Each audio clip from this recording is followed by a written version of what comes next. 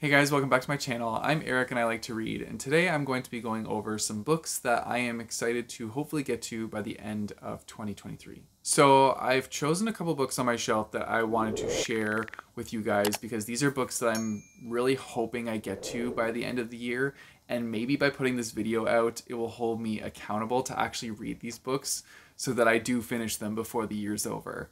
And if I don't, I can refer back to it and kind of give myself some crap for not doing it. So here we go. I feel like you're gonna laugh because most of these are the same genre.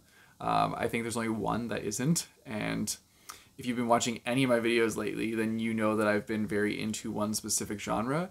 So you might not be surprised, but yeah, let's just jump into it and I'll share what I'm looking forward to reading before 2023 is over. And I know we still have lots of time for that. We still got like 4 whole months. So lots of time to read these books. The first one is a book that I recently just got, and that is Dead Lake by Darcy Coates.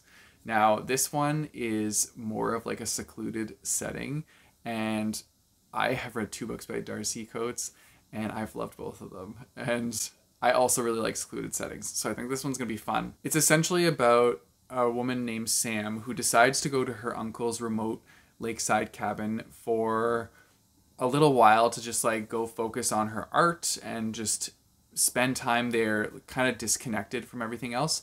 And so she's having a good time, she's enjoying herself until she notices a man that is standing on the dock staring into the water.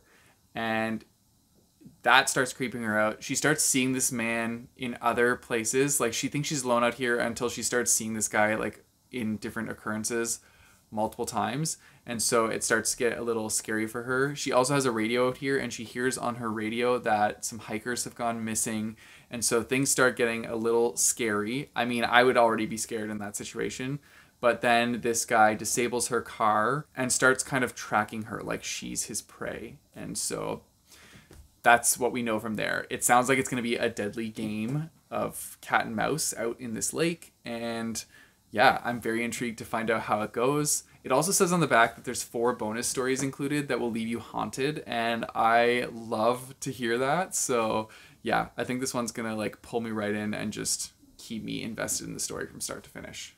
Then we have 5 Survive, and from what I remember, this one is about a bunch of people who are trapped in a trailer and they can't escape because there is a sniper on the outside that is trying to get the people in the trailer. And that's all I really know about this one. But like, I don't really want to know much more. I just want to jump right into it. That's like a secluded setting in its own sense where like, actually no, that's more locked room. Scary book, thriller, horror. I don't know. I think it's like a mix. I think it's like a mixture of the two. But yeah, that would be terrifying. Like, whew, I don't even know how I would feel about being in that situation. But I think it would be a very intriguing read, and so I'm excited to jump into it. Then I have the guest list, and I know this one's hit or miss with people. I know some people really don't like this one, and some people do really like this one. And I'm intrigued once again because it's secluded setting.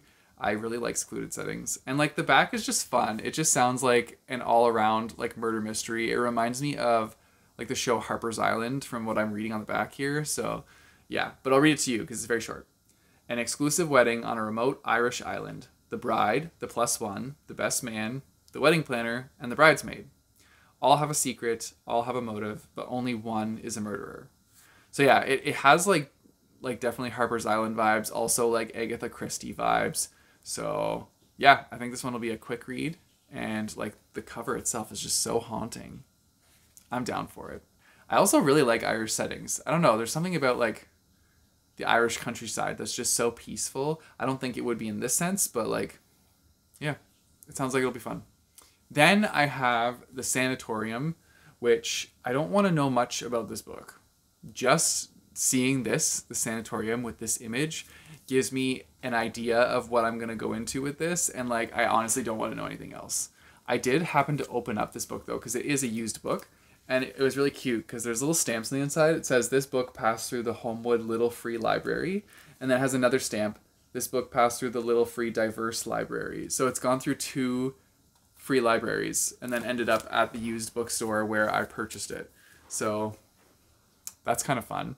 And Yeah. I also discovered when I was visiting my parents this past weekend that they have a free little library right around the corner from their house. So next time I go back home, I'm going to bring some books to put in that little free library because I've always wanted to do that and I have not done it yet. So yeah, I think that'll be fun.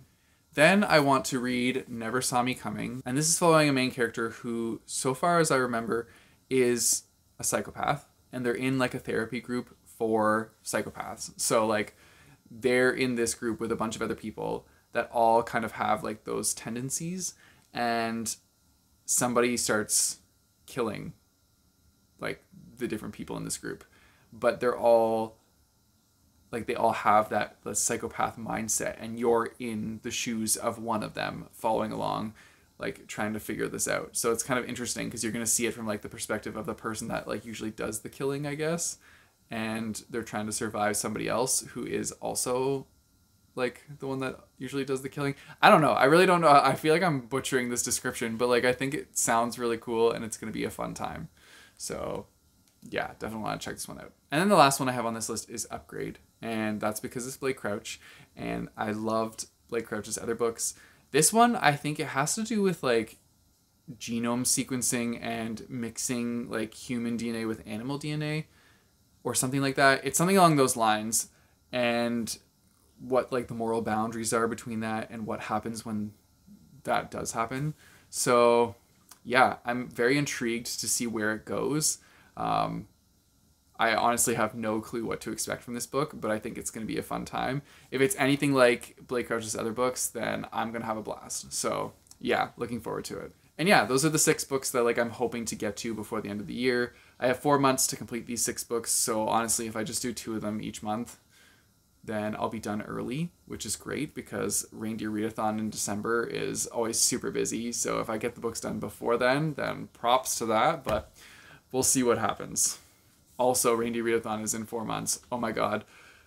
I just realized that now, and I need to prepare. So, yeah, I should probably start doing that. Anyways, let me know if any of those books you've read them already, because I'm definitely curious to hear your thoughts on them.